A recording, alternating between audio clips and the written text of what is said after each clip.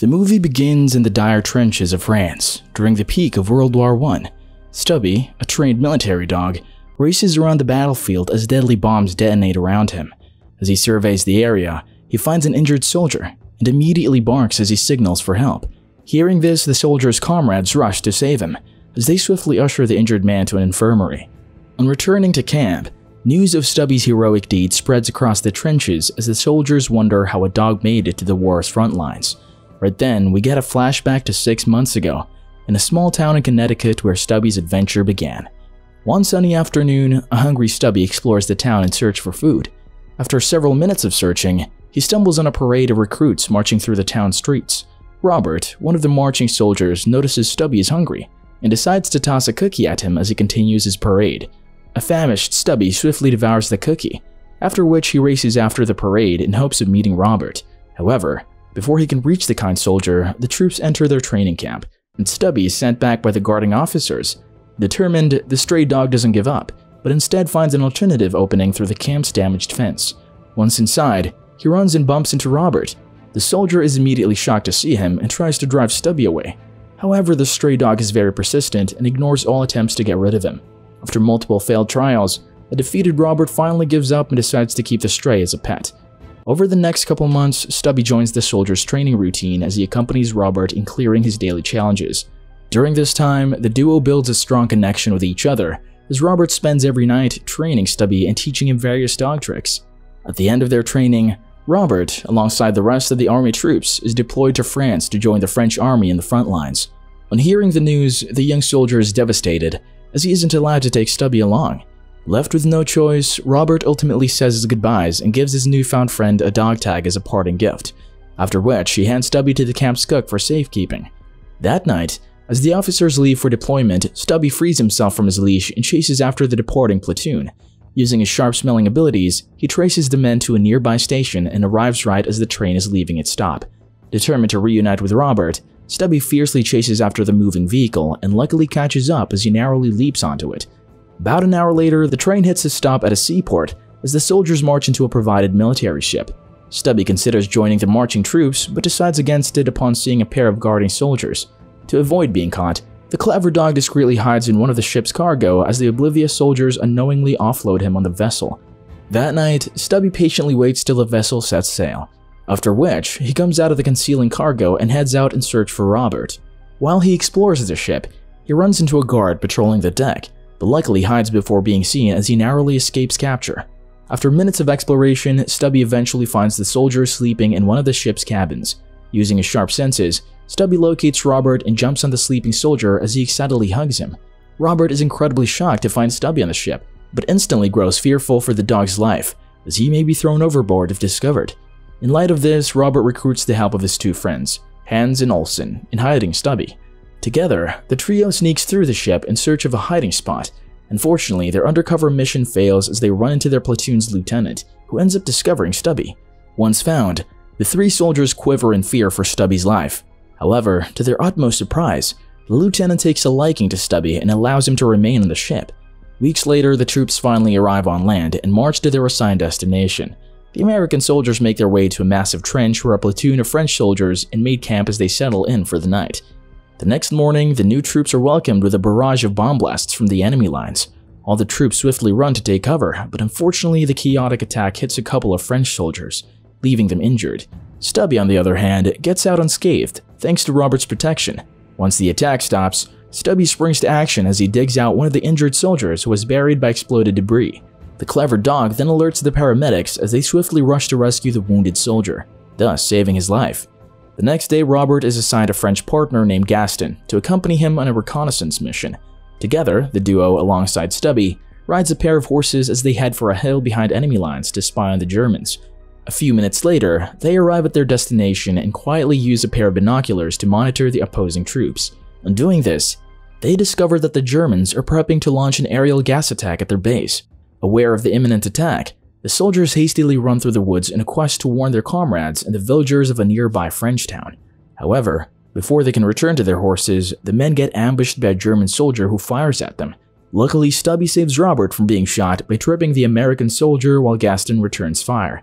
Sadly, the gunshot sounds scare the horses, causing them to run away before the soldiers can reach them. With little time left to warn the troops, Robert shows Stubby his gas mask and commands the clever dog to warn the soldiers. Wasting no time, Stubby immediately races to the battle lines and gestures to the lieutenant that a gas attack is coming. The witty lieutenant instantly gets the message and sounds an alarm, warning the troops of imminent strike. Once the soldiers are informed, Stubby races to the nearby French town and also warns the villagers of the gas attack, prompting them to wear masks and shut their windows. However, with all the doors and windows shut, Stubby's left alone in the street with no protection as the gas gradually approaches him.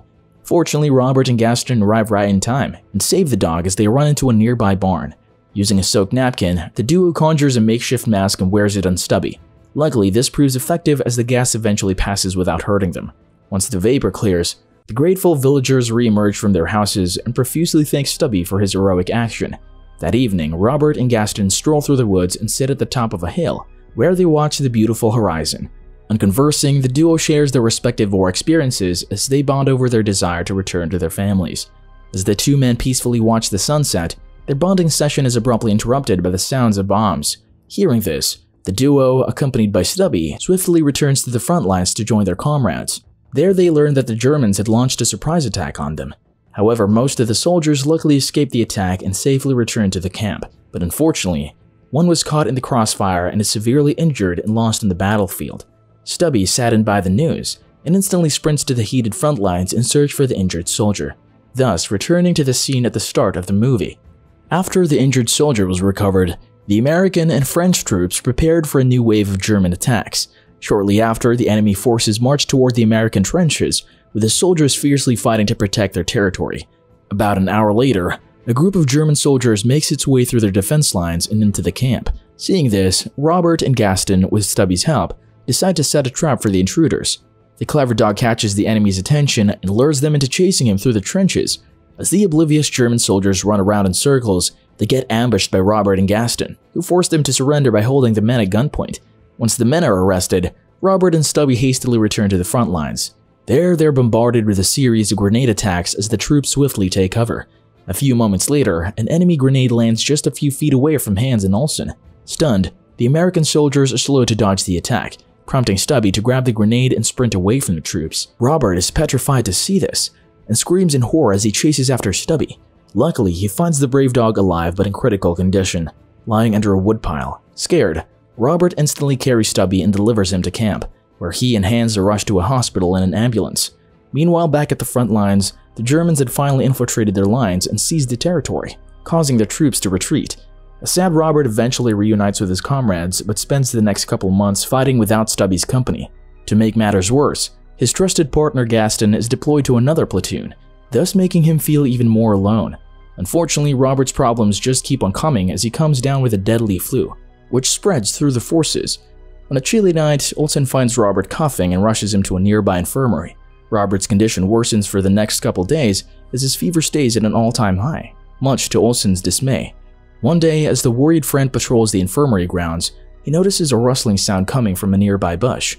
Startled, Olsen checks it out and is shocked to find Stubby hiding in the bushes. Seeing this, Olsen instantly takes Stubby to see Robert. Seconds later, man and dog are reunited, as Stubby keeps a recuperating Robert company in the hospital. Fortunately, Robert soon recovers from the flu and returns to perfect health. Together, Stubby and Robert return to the front lines and join their comrades in war. As usual, Stubby proves to be an invaluable asset, as he helps the troops to locate and defeat enemy spies.